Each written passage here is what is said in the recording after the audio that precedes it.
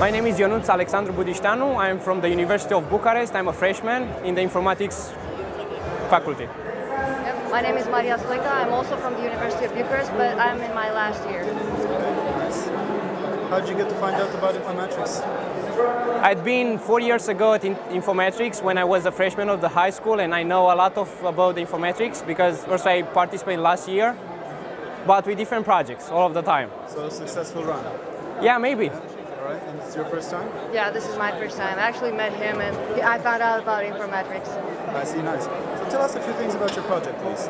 We are trying to create a mobile application for a Windows Phone to help blind people to see with their phones. There are two different components. The first one is it is using GPS to tell to the blind person which are the nearby buildings, important information like there is a restaurant 20 meters on the left side, there is a shop or something like that, there is a museum 130 meters.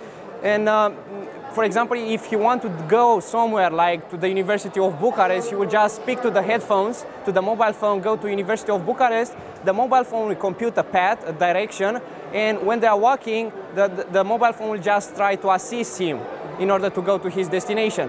The second component is made by using the camera and using optical character recognition to help blind people to read text. So the idea is to point the mobile phone to a text, and after that the mobile phone will just try to recognize using image processing and artificial intelligence the text, and to speak to the headphones the text that the software was able to recognize.